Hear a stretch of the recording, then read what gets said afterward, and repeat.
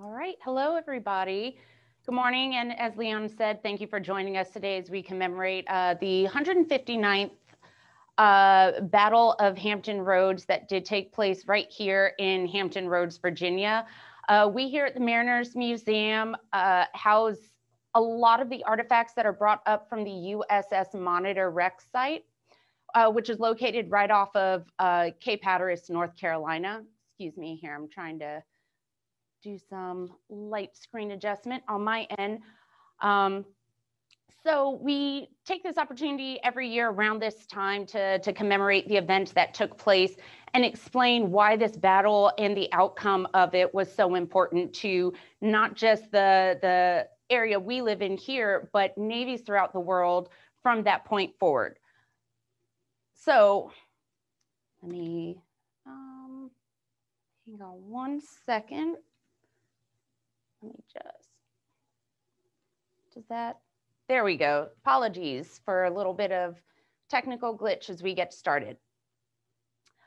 So we're in the middle of the American Civil War around 1862. There's a Union blockade of naval vessels along the southeast coast that's preventing import and export of goods to the southern states, also known as the Confederacy. So the Unions got their biggest, best, and brightest ships kind of cutting off the supply line for the South. At this time, wooden vessels are still the primary use of ships in the Navy. Stephen R. Mallory, who is shown here, he was the Secretary of the Navy for the Confederacy, and he recognized something very early on that would kind of be a game changer for how the South would strategize. I have here one of the primary sources from a book we have in our collection, and these are his words. These facts are presented for your consideration. I regard the possession of an iron-armored ship as a matter of the first necessity. Such a vessel at this time could prevent all blockades and encounter with a fair prospect of success their entire navy. If to cope with them upon the sea, referring to the Union ships, we follow their example and build wooden ships, we shall have to construct several at one time, which for the South was not very easy to do, especially if their ability to receive supplies was limited, if not cut off completely. For one or two ships would fall an easy prey to her comparatively numerous steam frigates. But inequality of numbers may be compensated by invulnerability. And thus, not only does economy, but naval success dictate the wisdom and expediency of fighting with iron against wood. So Stephen R. Mallory and several members of the Confederacy cabinet proposed to get an ironclad. They're unable to get one from Europe, so they wind up building one themselves. They dubbed the name the CSS Virginia.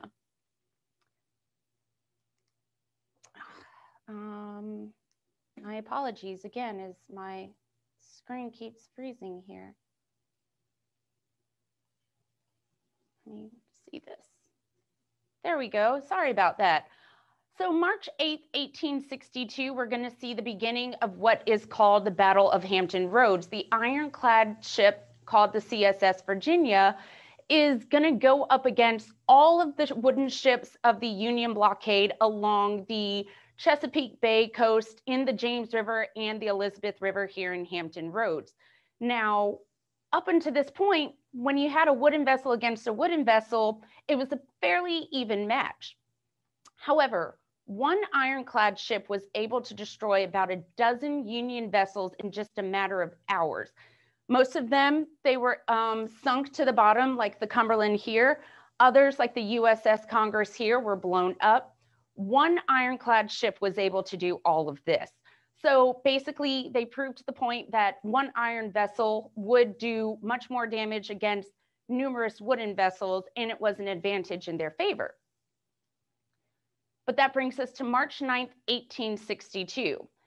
This is where history is going to change. On this date, the two ironclad ships shown here, the CSS Virginia and the USS Monitor, go head to head. This is the first time in history two ironclad ships go into battle against each other. At the end, it's a draw with neither ship doing any significant amount of damage to the other vessel. But what it did was kind of mark in history that wooden ships of the Navy were no longer going to be efficient. And this was a turning point for navies all across the globe. Here's a sign. It's in Willoughby Spit Point here in Virginia in the Hampton Roads area. And it just talks about how it opened the era of the armored warship. And then a map of Hampton Roads over here kind of showing where the battle was going to be taking place. So here's where the Cumberland was sunk in that first image, the Congress that was blown up, and a dozen other ships that were destroyed by the the CSS Virginia. Now, ironclads were not necessarily unique at this point, but this is the first time, as I mentioned, that two ironclad vessels are actually going to go head-to-head against each other, thus proving that they are the future of navies everywhere. But how did we get to this point? This idea of better constructed, better defensive ships and vessels. What was the evolution like? And that's what we're kind of going to look at here. We're going to kind of start back at some of the earliest ways ships and cultures tried to protect themselves when going into battle at sea. Shown here is a Viking vessel. It's a model from our collection. And what you may notice, and you may have seen in movies, television shows, even books or YouTube videos, that a lot of times the Vikings would line their shields on the outside of their ship. Not only was this useful for leaving more room inside the ship for the men and their supplies, or the men and women in some cultures, it also added a very light but extra layer of defense for artillery such as arrows that were going to be fired at them. So it's shown very early on that even rudimentary ideas of protecting a vessel at sea from your enemy was already being thought of. And as we move a little further into the ancient world, we have here a Roman trireme. This type of vessel was used by several ancient cultures, including the Romans, the Greeks, and several other ones. I'm going to step over here to point out that typically the main action used on these ships was the ram there. They were used to drill a hole in the ship of their enemy, thus sinking it down to the bottom. This is very similar to what the CSS Virginia did to the USS Cumberland. It rammed a hole in it, thus causing it to sink to the bottom of the river. Now, with the Romans,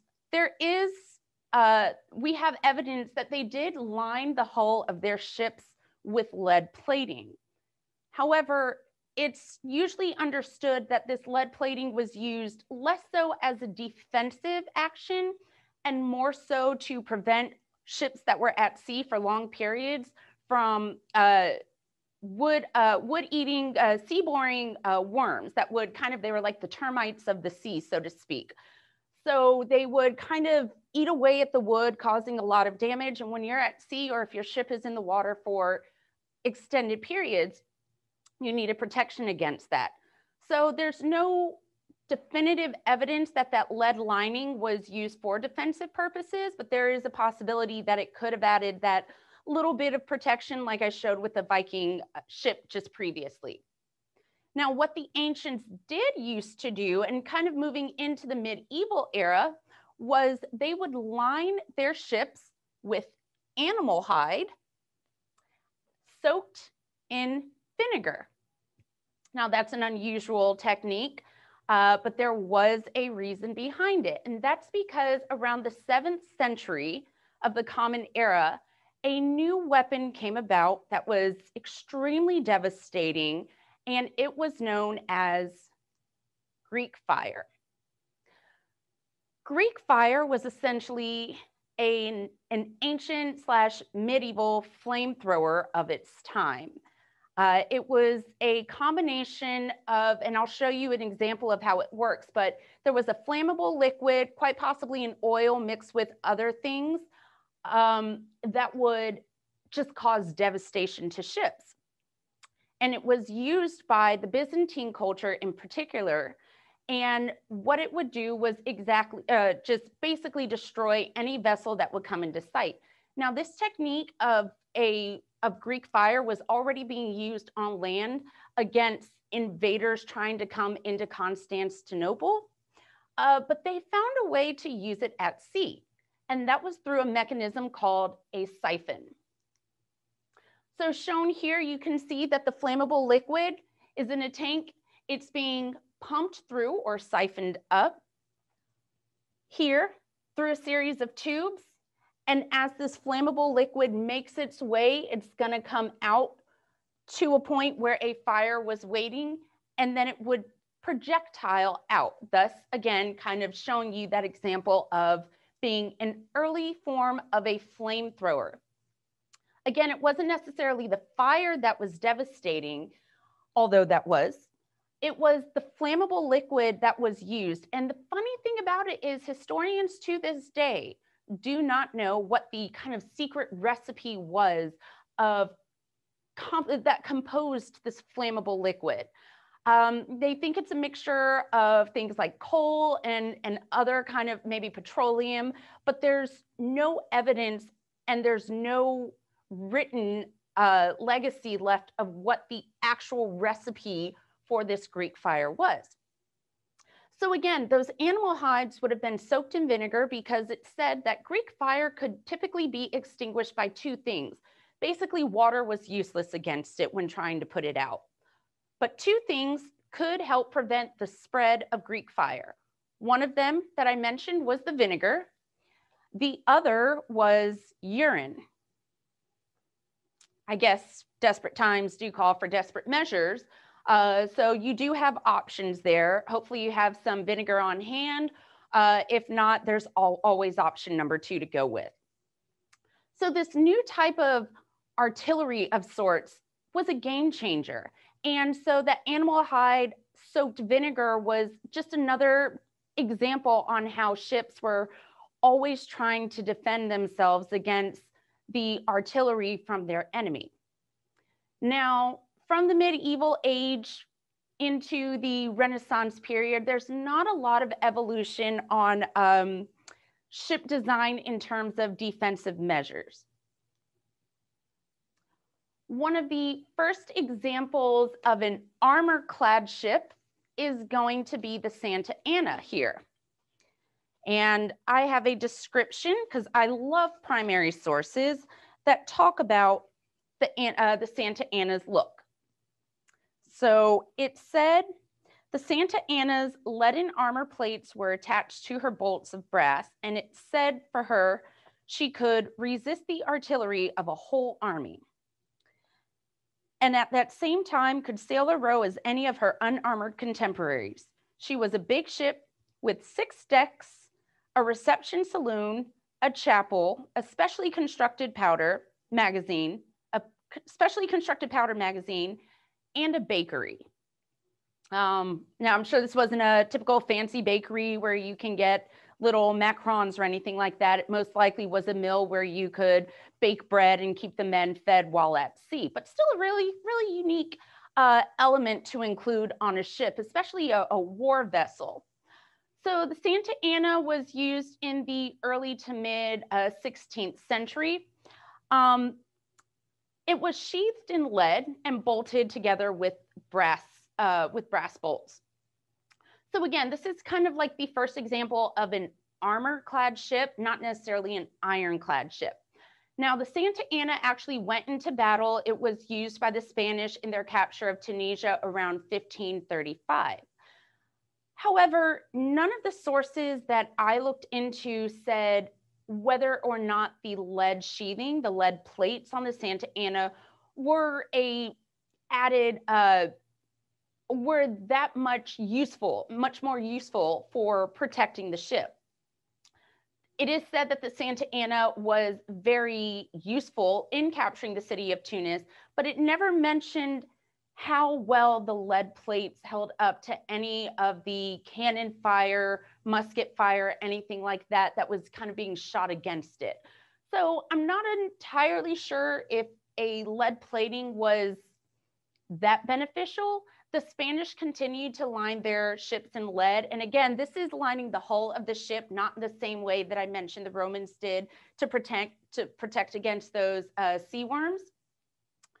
But a couple other, we have evidence that Great Britain lined some of their ships with lead, but not for very long. The Spanish did it for, a couple of decades, but I'm assuming it wasn't that best of a defensive feature, as not too many other nations took on this type of tactic. So still a great example of how we're moving into a more modern era of protecting our ships with an element other than wood. Now we move into the Finis Belli, which is Latin for end of war. This ship also has another name, Fin de la Guerre, which is its French name. And we're still in the 16th century. We've moved a little later. And we have an image here, a print kind of showing what this ship was. And because, as I mentioned, I do love primary sources, here is another description of what this ship looked like. Or not, 3, pardon me. It was a large flat-bottomed craft with a central casemate or battery built of thick balks of timber and plated with iron. So we have an example of our first ironclad vessel here. It was intended to be, and very likely was impenetrable to any artillery that the Spaniards could bring against it, and in hopeful anticipation that their ironclad ship would raise the siege and put an end to hostilities. The men of Antwerp christened her the Finis Belli. So some background, we are in the middle of the 80 Years' War. The Dutch are trying to fend off the Spanish invasion to their land. And so the Spanish Armada, we hear a lot about the British Navy, but the Spanish Armada was not a force that you wanted to mess with either. And they kind of showed that and proved that during this period. So the Dutch decided to build an ironclad ship in hopes of being able to gain the upper hand during this battle against the Spaniards. So the question is, with this revolutionary ironclad ship, we're in the 16th century. This is almost 200 years before the Civil War, or just under 200 years. So why don't we hear about this ship and how it may have been a game changer for navies everywhere?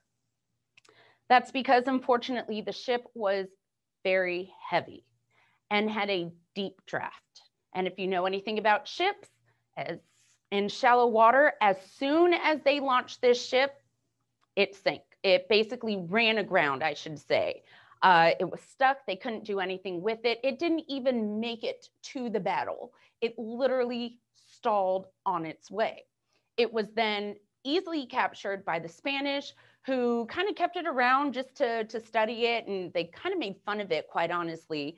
And long story short, the Spanish were able to overthrow the Dutch and remain having a stronghold in that area. So I still wanted to point it out, though, as just how far back, or really not that far back in some ways that you think about it, that ironclad ships are already being conceived in the minds of Europeans.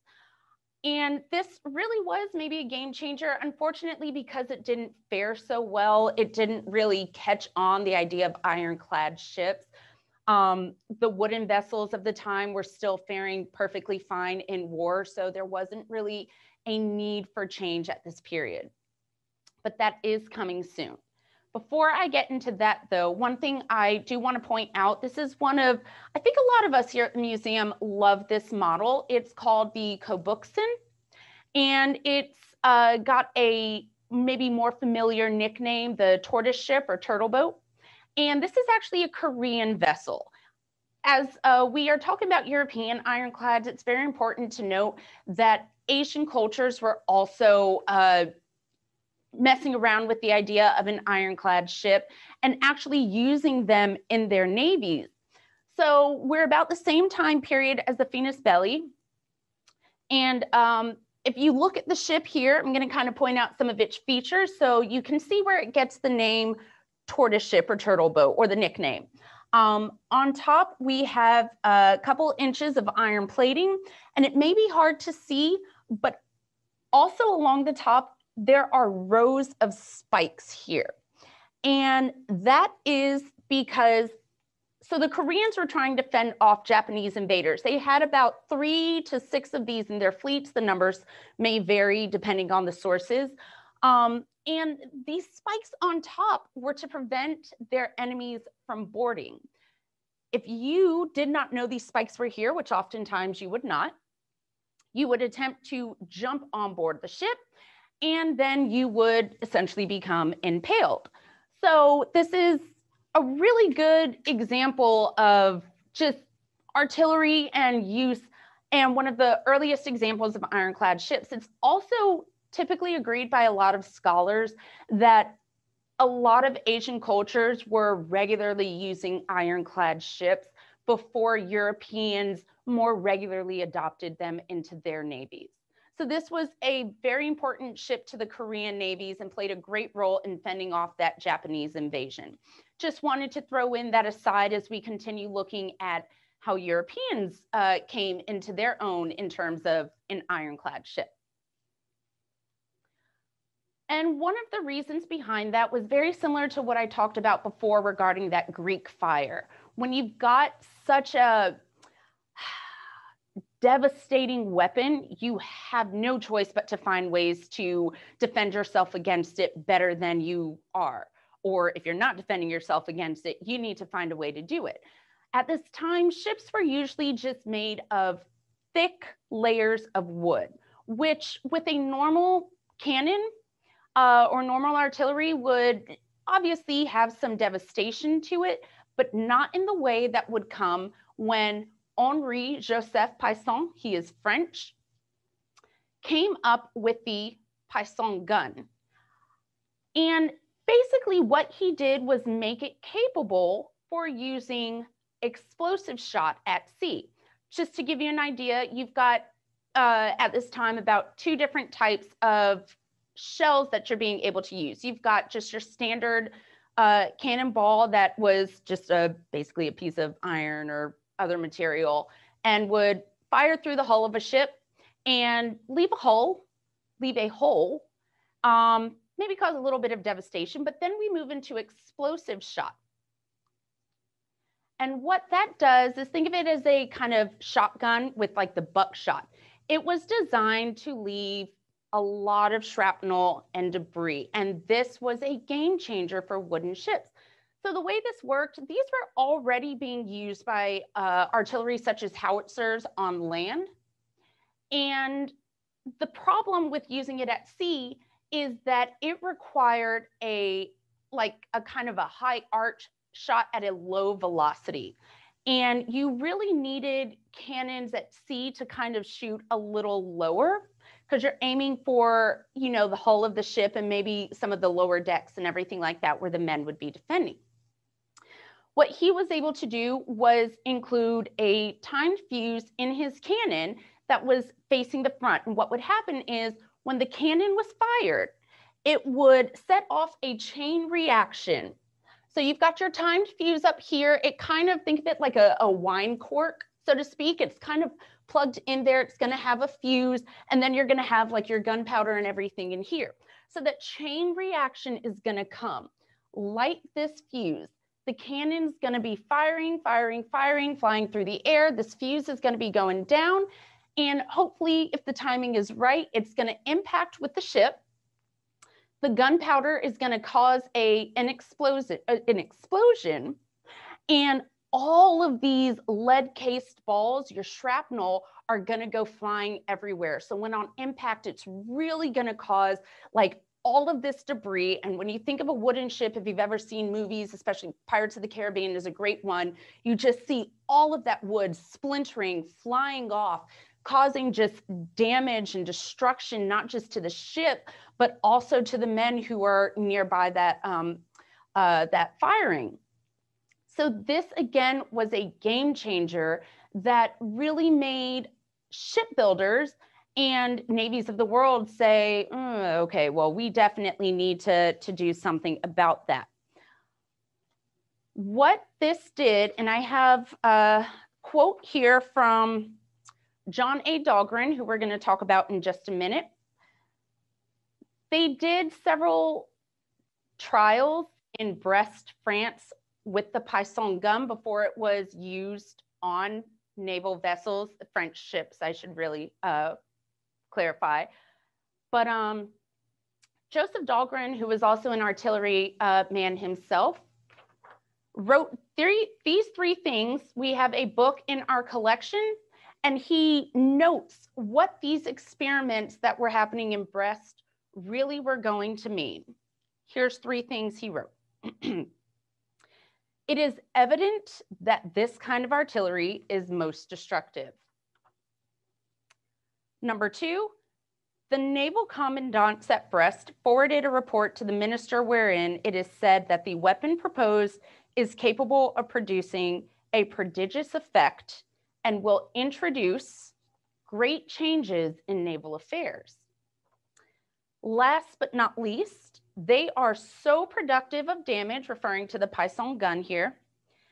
They are so productive of damage and fire in the common shipping. Another result will be the adoption of iron vessels or of some proof against artillery. So it's very clear and very quickly understood that there is going to be a need for change just with the creation and development of this single weapon. So John A. Dahlgren, an American ordnance artilleryman himself, while he was impressed by the Pisson gun, also understood it had its fallacies. It wasn't perfect.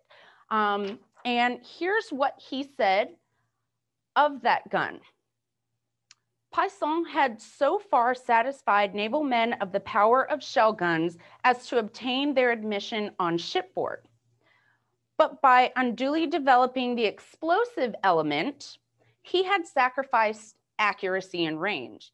The difference between the system of the Pisson gun and my own was simply that Pisson guns were strictly shell guns, so those explosive shells that I was mentioning and showed an image of just prior, and were not designed for shot, nor for great penetration or accuracy at long ranges.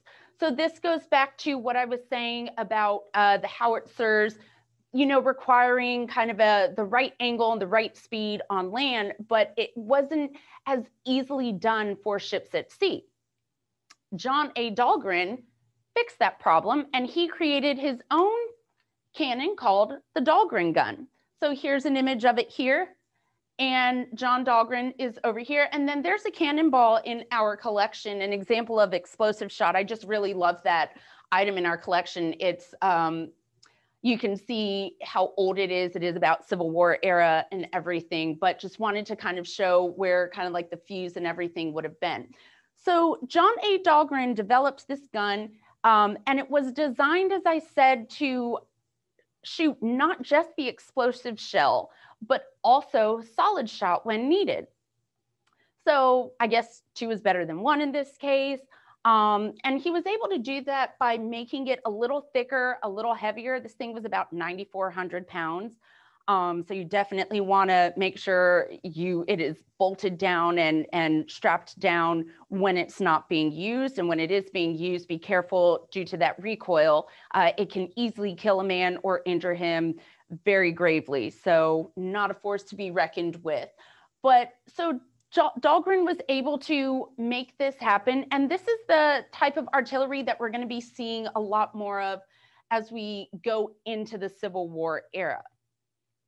But I just wanted to point out these examples of how artillery is really kind of the force behind a lot of these evolutionary changes, as far back as the ancient days, all the way up as we move further into the 19th century. And here are just some great representations of Dahlgren cannons in our collection. This one over here is in our Defending the Seas gallery.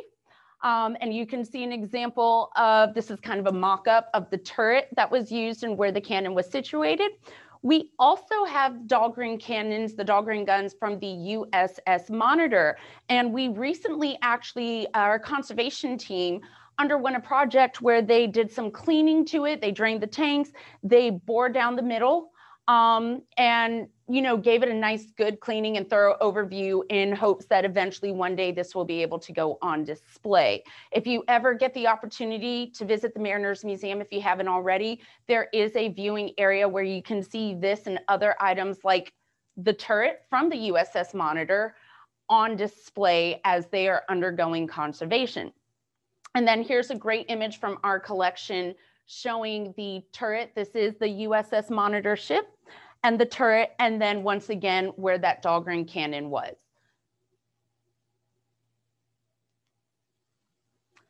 So with this, we are officially into the age of iron. Now it's gonna happen fairly quickly. I think the Python gun, as I mentioned, really was a strong indicator that things needed to change and things needed to change fast, because any ship that's going to be able to harness this technology of ironclad is going to be on top. And just like with the Python gun, the French did it first. An image here is the Laguerre. And it was a French vessel. It had a wooden hull sheathed in iron plates about 4.2 to 4.7 inches thick. This is known by historians as the first sea-going ironclad ship.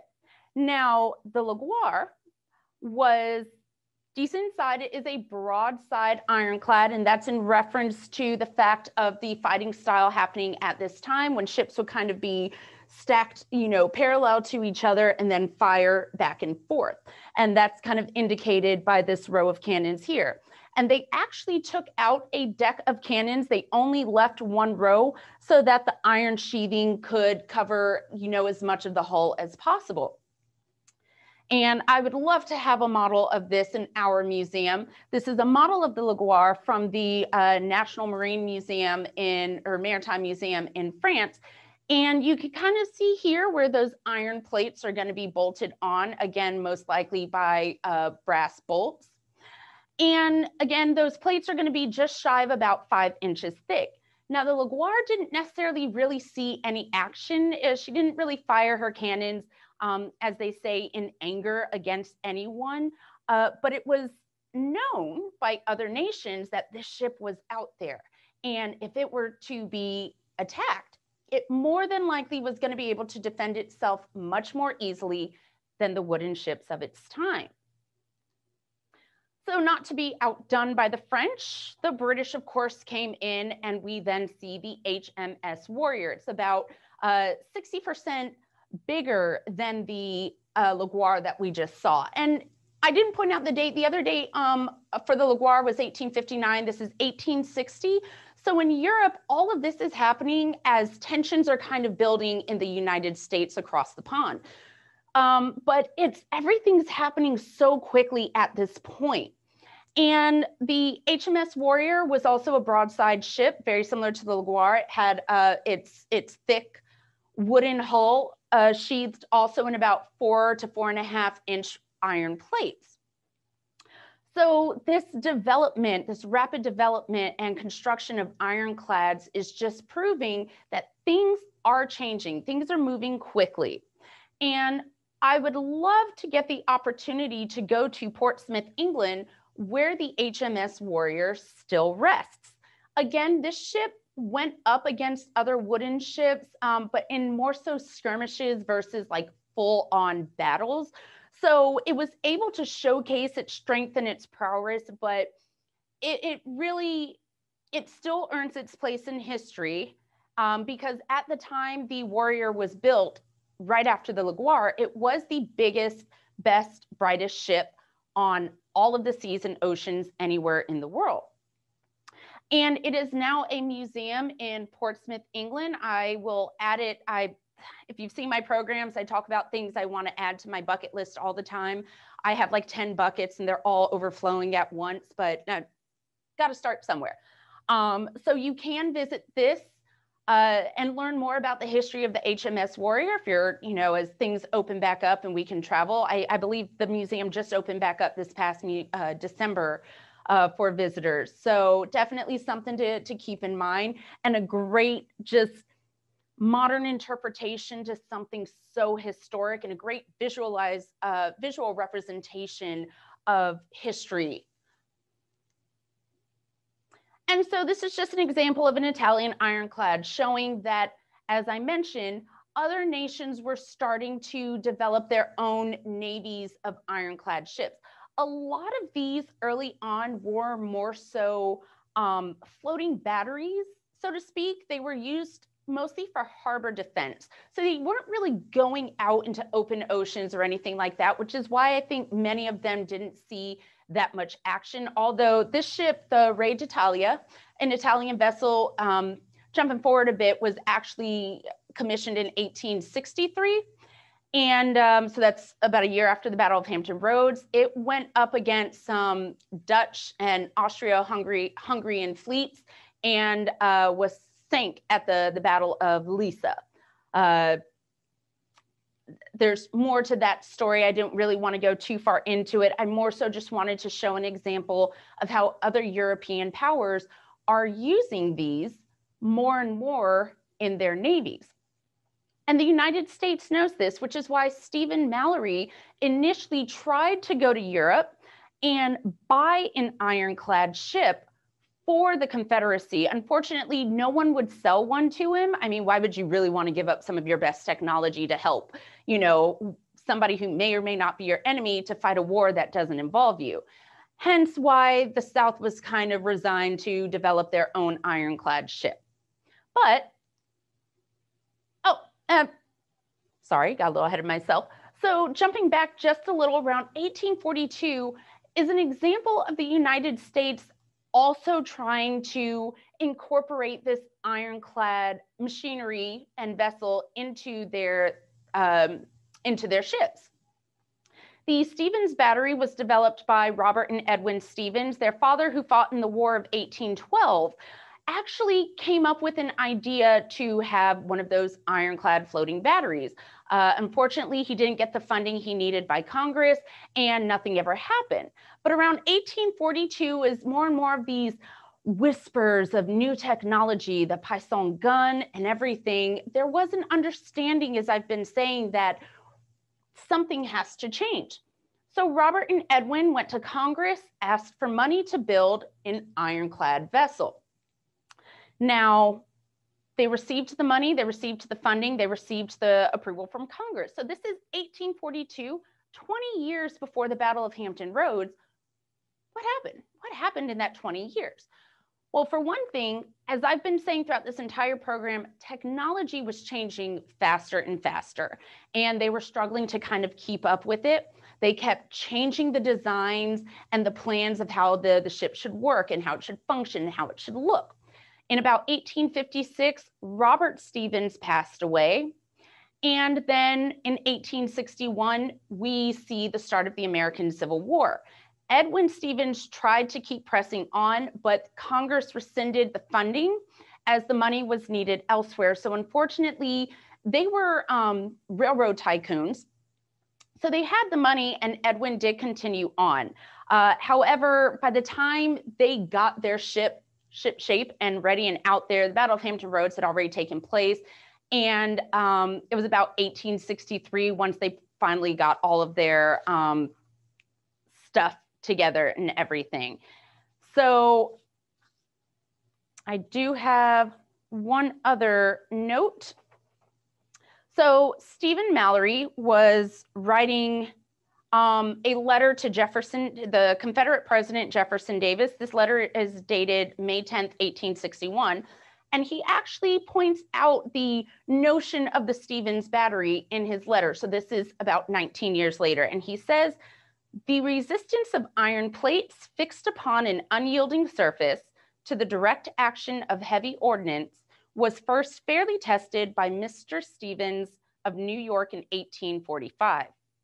And the results of his experiments proved that wrought iron plates, 1 inch thick, thus supported, could not be penetrated or injured by shells, and that the same iron, 6 inches thick, resisted all shot at every distance.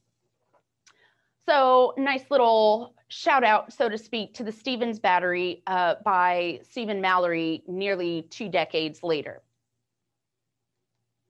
But the USS Monitor is noted for, being a part of history, but it's not the first ironclad in US history.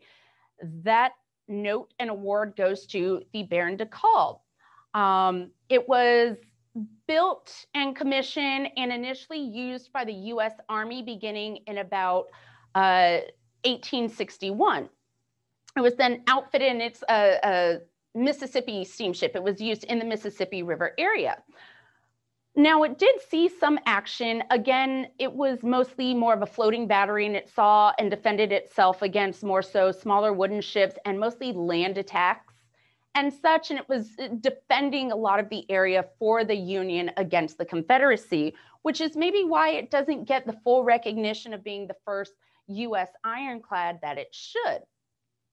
But the Baron de Kalb was formerly called the St. Louis. It was commissioned by the US Army initially. And around 1862, it was then commissioned into the US Navy. This is all happening around January 1862, right around the same time the USS Monitor is being launched for trials up in New York. So just one of those things that I do try to point out to people is that the USS Monitor, while known as the ironclad that changed history, it wasn't the first in US history, and more importantly, neither the ironclads Virginia nor the Monitor were the first in history at all. And with that, we kind of circle all the way back to the Battle of Hampton Roads, where for the first time in all of this, 2 ironclad ships are going head to head against each other. So again, the USS Monitor here and the CSS Virginia. And as a note, it is often called the Merrimack as well. We here at the Mariners Museum do try to refer to it as the official Confederate state ship Virginia, because that is what its name was during the time of the Battle of Hampton Roads. And from this point on, everything that people already knew, that wooden ships were pretty much going to be obsolete from this point, was proven this day back in March 9th of 1862. And then from that point forward, navies around the world were iron.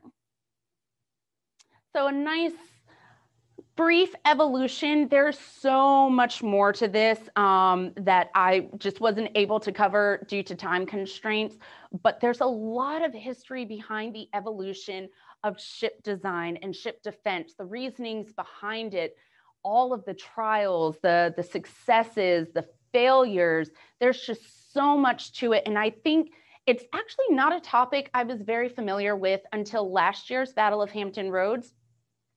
And the more I looked into it and did the research on it, it just became more and more interesting and fascinating to me. And I hope you enjoyed the presentation as well. Again, there's so much more history behind all of this stuff that I covered here today. It's just a tiny fraction of what's out there regarding the evolution of ironclad vessels. And before I take a minute to, I think we have enough time for some questions, which I will do my best to answer. I wanted to point out a book here. I have it here with me. This book kind of goes on and picks up from the point that I left off today. It starts with LaGuerre and talks a little bit more about how ships continued to evolve from the LaGuerre, the Monitor, Virginia, Battle of Hampton Roads, and further on. I personally got it from Amazon. It was only about 10 bucks. So if it's something you're interested in, it's just a great little factoid with great pictures, charts, stats about the ships, and so much more. And then some information about us here at the Mariners Museum and Park. My personal email, if you have any questions about today's presentation that you either don't think of until after the fact or just want to know more, or I can help in any way, please do not hesitate to email me at this. This is my personal address. And as we begin to open our galleries back up, which we hope to be soon, come and visit our USS Monitor Center that I mentioned. You can see so many artifacts related not just to the USS Monitor, but Ironclad, ship evolution, and the Civil War as a whole. And just a great exhibit, great gallery, a lot of really impressive things to see. And then last but not least, a lot of the images that I use today and in most of my presentations are from our collection. You can learn more about what we do have if you visit catalogs.marinersmuseum.org. And then you can just visit marinersmuseum.org to learn more about us here as an institution, what we have to offer, and our role to fulfill our mission in that we are all connected through the waters. And with that, I thank you all for your time. I am going to pass it back over to Kira and Leon. If there are any questions that I can answer, I will note I am not a full scholar on this subject matter yet, but I can definitely answer as many questions as possible. Oh, that's not true. You know everything. We actually only have time probably for just a few questions, maybe about 5 minutes or so. And then we're going to be getting ready for the next program if you have registered for that as well. That takes place at 11. But we do have a few questions here, Kira, or sorry, not Kira, Erica. One she can answer them if you'd like. Is it true that the CSS Virginia only carried shells and had not carried solid shot into its battle with the USS Monitor? If I remember correctly, yes, it did not have solid shot. Well, no, that's incorrect. I believe it did have shot because there was some damage done to the the cladding of the Monitor that wasn't necessarily from the explosive, and that was the purpose of having those Dahlgren guns, which the Virginia did also have. I don't believe it used just explosive shell. I do believe it used solid shot as well, but I'm honestly not 100% sure on that. But they did have those Dahlgren cannons, which means that they were capable of using both, which is why I'm pretty confident that they did have the use of both during the battle. Hi, Erica. Just to pop in, Lauren was actually with Eric Jenneret, and he was able to answer that question. Oh, great. So Lauren said there's controversy about whether or not she carried bolts, which were armor-piercing rounds at the time. She pretty much just carried solid shot. Okay. Yes. Gotcha. Thank you. Sure. And we had one more question here from Dr. and Mrs. Betts. They asked, many of us learned about the first encounter of ironclads as the battle between the Monitor and the Merrimack, like the bridge tunnel. Currently, the names Monitor and CSS Virginia are used. Was the Mariners Museum instrumental in making the correction to reflect the correct naming? I would like to think we did. When the USS Monitor was raised and, not raised, I apologize. When a lot of the artifacts started coming up from the Monitor and brought here to the Mariners Museum, especially with the turret, we really did become a voice for that story. And we do our best here at the Mariners Museum to point out and differentiate between the names. The reason for anybody who may not fully understand why there's that interchanging happening, the Merrimack was originally a wooden ship. It was sank at the bottom of the Elizabeth River. Everything from like the water line below was fairly preserved, and the Confederacy raised it and used that as the hull for the Ironclad. Now the Merrimack was a USS ship that was sunk right at the beginning of the Civil War. It was renamed the CSS Virginia by the Confederacy, and that's where those two names kind of go back and forth. We do our best, as I said, to recognize its place as the Virginia here at the Mariners Museum.